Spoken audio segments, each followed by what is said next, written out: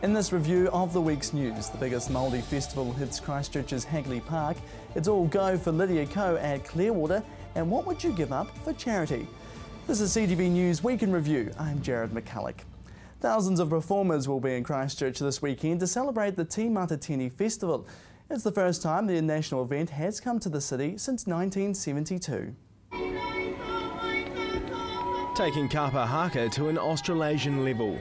Today marked the first day of performances by top kapa haka teams from New Zealand and Australia. Oh, it's awesome, bro. Been waiting for bloody years for this. 45 teams have been selected from 13 regional festivals.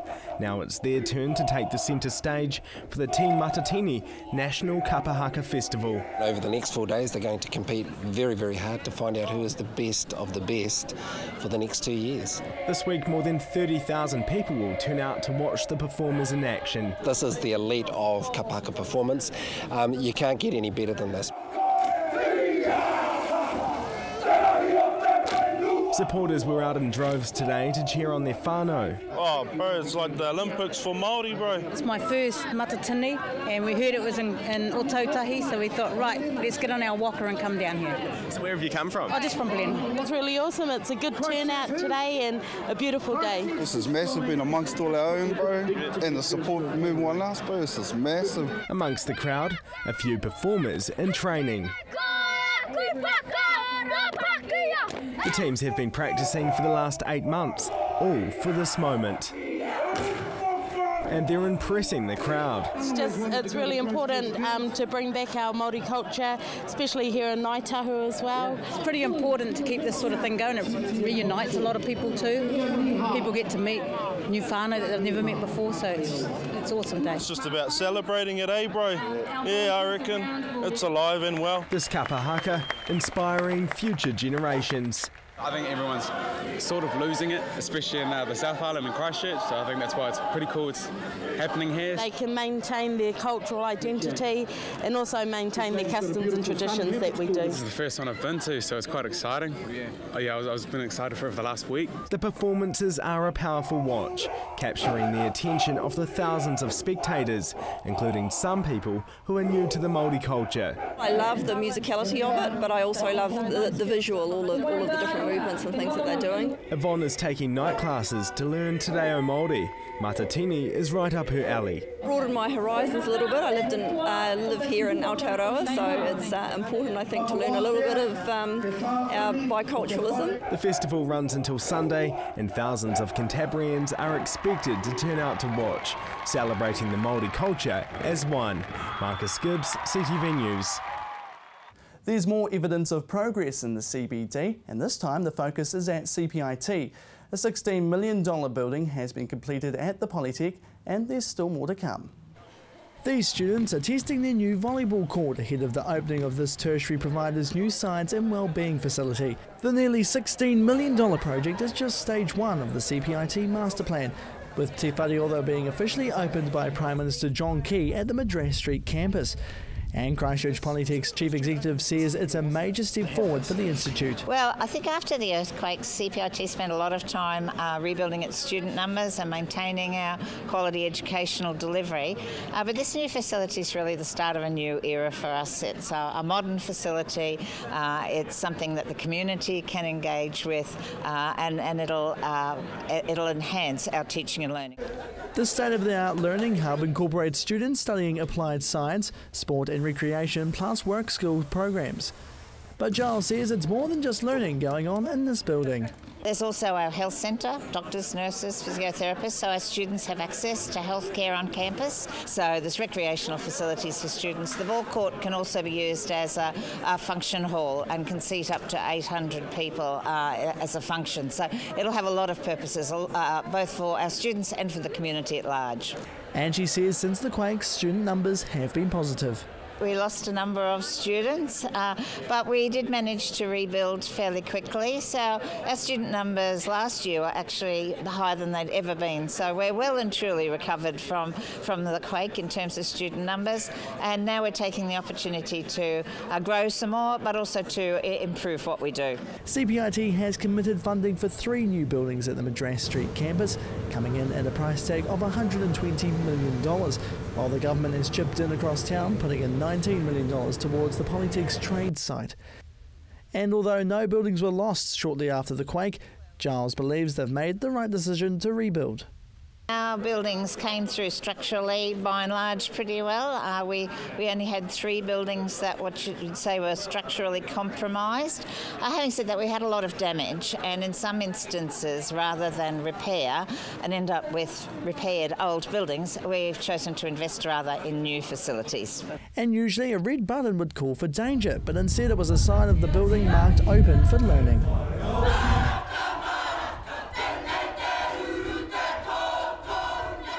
The Prime Minister was welcomed in to have a look around at this modern learning environment, but this is just the start, with Giles saying they're on track for the new major project known as Stage 2. We've already started on the landworks for it along Morehouse Avenue.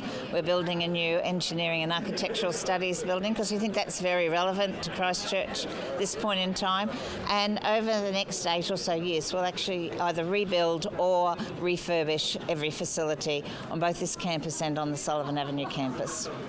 It sounds like a lot of work, but it's looking bright for education in Canterbury. Jared McCulloch, CTV News. Prime Minister John Key was in town this week. He turned up at his former school at Burnside to make a presentation, but it was the war on ISIS which took centre stage. Here's Marcus Gibbs. A lone protester outside Burnside High School's auditorium. I'd really rather not say a lot. Science teacher Jeff Knight silently protesting against the New Zealand government's plans to send troops to Iraq. I'm opposed. How long have you been opposing the idea of the war? Come on guys, I'm not that interesting. The protester refused to comment further on the matter, as did the school's principal Phil Holstein, who declined an interview and didn't respond to an email requesting a statement from the school. However, Jeff Knight made his position clear on a day when the Prime Minister was due to visit the school. He's against New Zealand sending troops to Iraq to train 16 Iraqi soldiers at Camp Taj, near Baghdad. Later at the PM's press conference, again the attention turned to the war, with news that Australia is now stepping in. Well, we welcome the news that Australia is sending 300 people to work alongside the 106 New Zealand will be sending. It's very important that there's a critical mass to allow us to do the job properly of training those Iraqi forces. This brings the total number of Australian troops based in Iraq to around 900, while New Zealand plans to send 143 soldiers. Australia are great partners. They know what they're doing. They too will be sending, as I understand it, force protection people, so that's an added level of support for our people, and they'd really be our preferred and best partners. The Prime Minister has brushed away rumours that a partnership of Australian and New Zealand troops would be called ANZACs. He says the Australian troops may stay longer and are likely to have a different mandate than the New Zealand soldiers. Specific mandate, and it reflects what we've always said. We have independent foreign policy. We make our own decisions on what we think is best for New Zealand. The announcement comes after former Labour leader Phil Goff posted a statement on Facebook condemning the government's decision to send troops to Iraq, despite promising before the election not to do so. He says it was the wrong decision for the wrong reasons to send the troops. He describes the move as a high-risk deployment, which could subject soldiers to rocket and mortar attacks and road mines. He even suggests some of the trainees could turn their guns on their trainers. He says New Zealand should instead use its position on the United Nations Security Council to demand effective action to stop money, weaponry and personnel going to ISIS. He also suggests saving the $65 million the government is investing in sending soldiers to Iraq and instead spending it on saving lives and alleviating the suffering of some of the 13 million refugees in the region. Marcus Gibbs, CTV News. Well, still to come, Lydia Ko comes to town.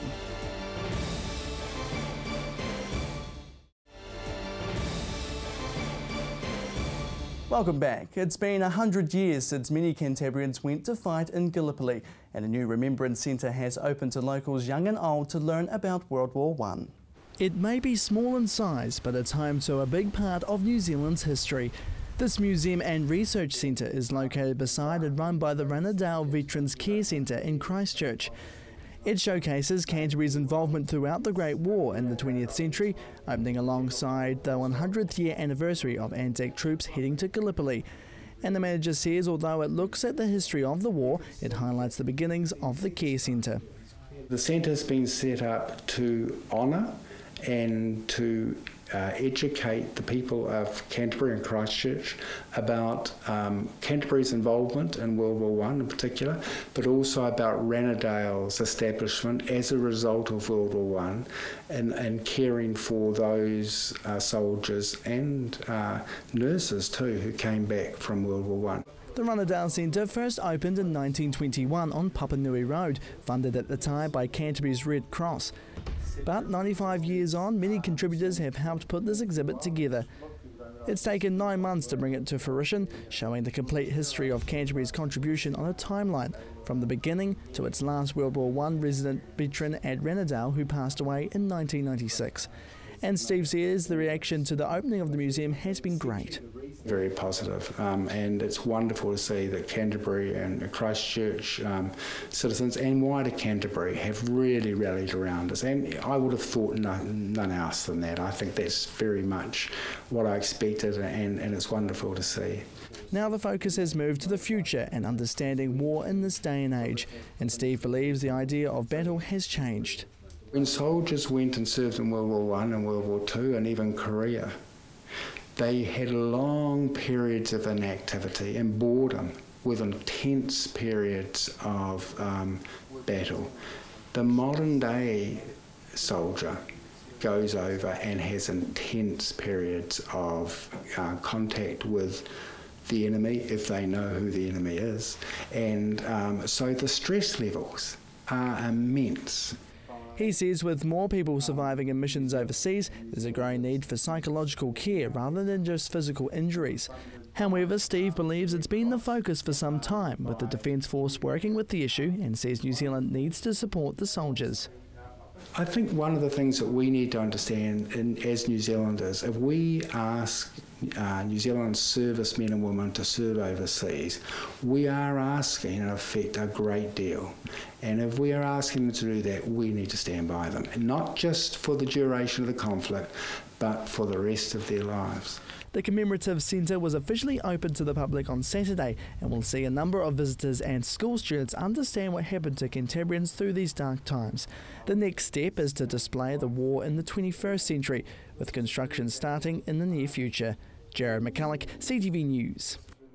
Hornby High School has found a novel way to get its students into new business ventures. But just what is MyBiz? Here's more on the story. The expo stands, the business cards and the product plans. This is one team of entrepreneurs hoping to create the next big thing. Everything from finding your keys with a global tracker, a set of headphones playing music at the click of a pen, or maybe scented socks. They're just some of the concepts put forward to judges at Hornby High School as part of a Year 12 extracurricular program.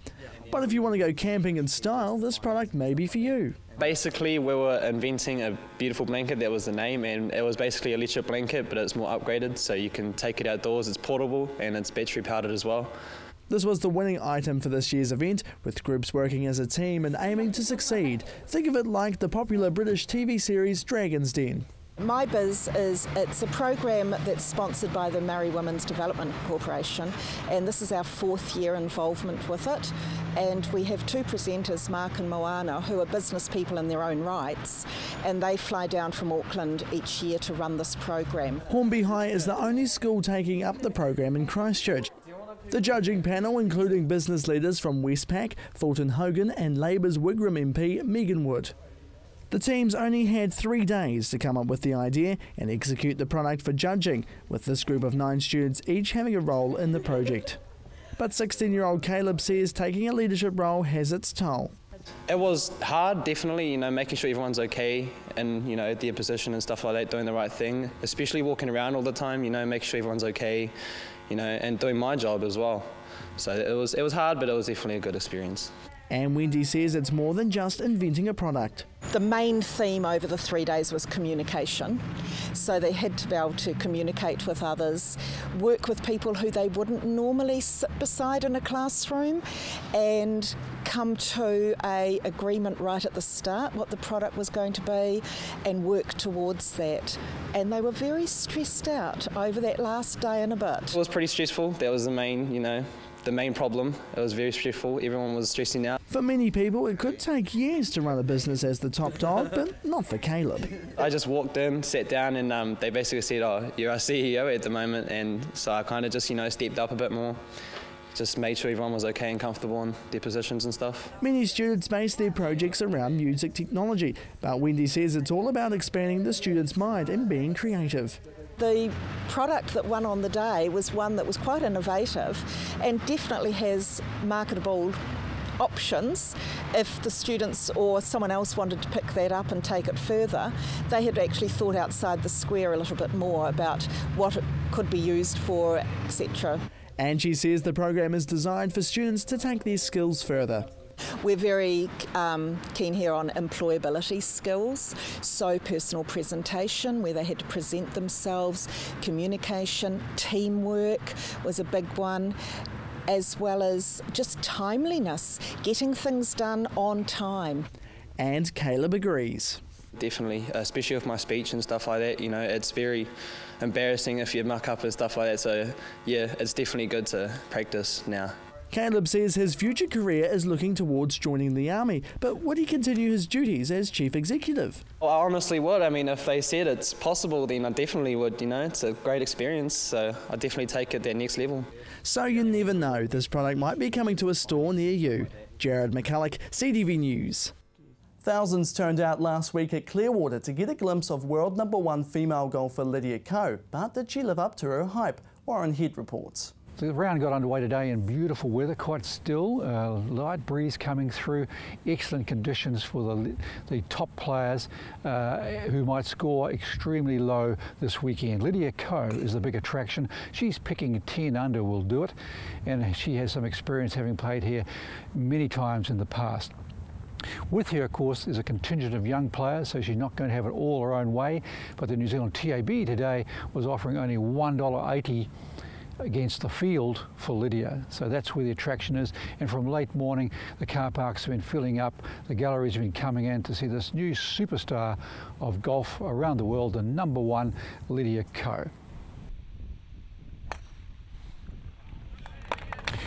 With Lydia Ko today were two young stars of the game. Charlie Hull, an 18-year-old from the UK, ranked 34th in the world, just one win, but already the European Tour Rookie of the Year.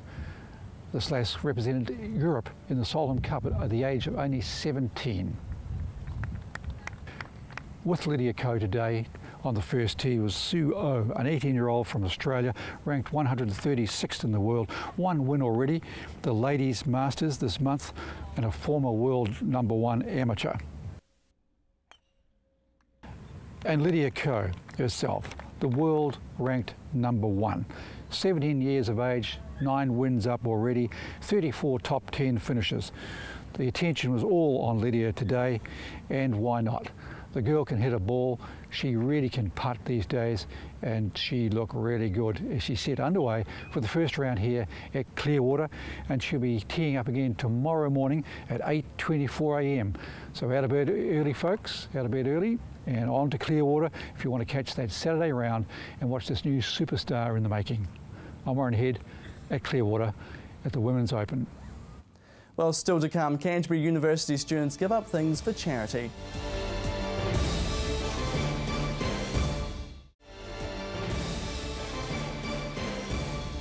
Welcome back. What would you give up for charity? Canterbury University students are giving up beds and even their own reflections. Here's more.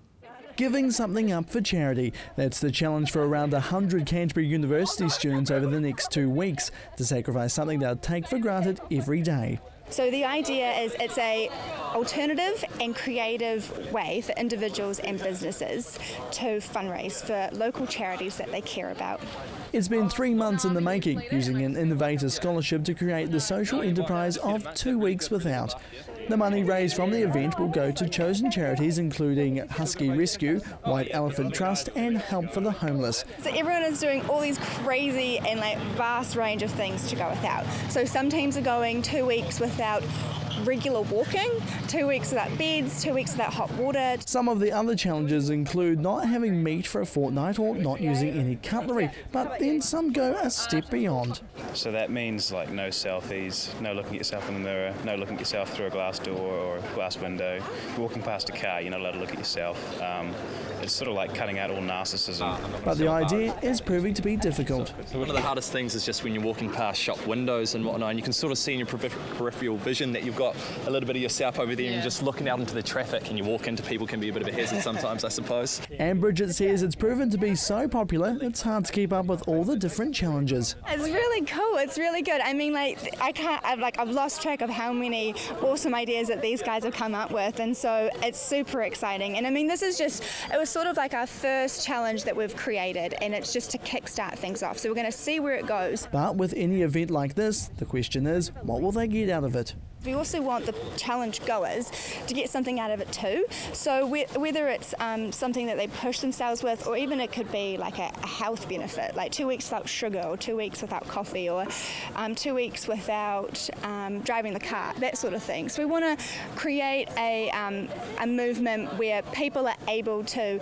come up with these cool, flexible, creative challenges while also do good. She hopes other businesses around the city will jump on board with the challenge. Ideally, we want the 2 weeks without to sort of facilitate with businesses. So businesses would be able to get involved in 2 weeks without, and they can come up with an idea to go without, and they could have it within their firm or something like that. And it's a really good way to create healthy competition and to boost team bond. But she also says the idea could spread further. We really want to see this going nationwide. So it's one of those things where it's an alternative way for businesses to do their part in the community. And so this is, we'd like to see it nationwide. And yeah, I mean, the sky's the limit, but we're going to see how it all goes. So the countdown's on, all for a good cause. Jared McCulloch, CTV News. Well, if the Christchurch City Council has its way, rates will be rising to more than 33% over the next 4 years. Here's Marcus Gibbs.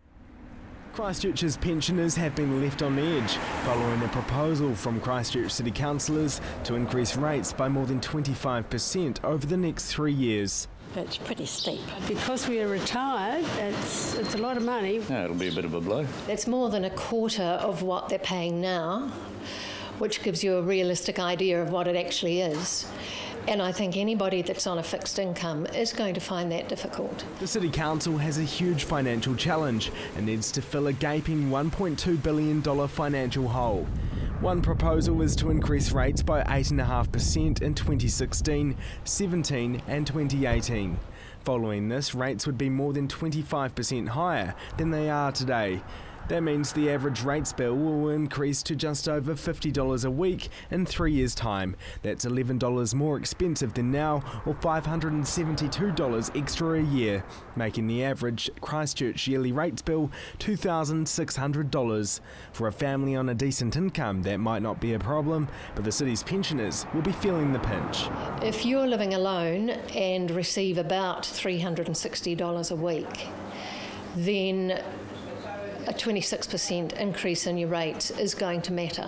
Even if they don't know where the money will come from just yet, retired ratepayers were understanding about why the council needed to increase their rates when CTV spoke to them today. Which way do you go? The council needs the money. We'd like to see them drop some of the big items and try and look after people a bit more, but it's a very tricky one. Aged Concern Canterbury is worried their vulnerable Christchurch members may struggle if the rates do increase. Already they've received several calls from worried members on the matter who are concerned they won't be able to afford the new rate hike. So what's going to go? Is it going to be the quality of the food they buy? Is it going to be the amount they go to the doctor? Is it going to be the amount they heat their home in the winter? Aged Concern Canterbury wants the council to allow rebates for its most vulnerable members. Yeah, I think we do need subsidies. for older people in these situations when they're suffering hardship. It won't impact on all people, all older people, but there are going to be many who find it very difficult, and I think there needs to be a system in place to help those people. Aged Concern plans to meet with the council to discuss the matter further. Marcus Gibbs, CTV News. And that is CTV News Week in Review. I'm Jared McCulloch. Have a great weekend.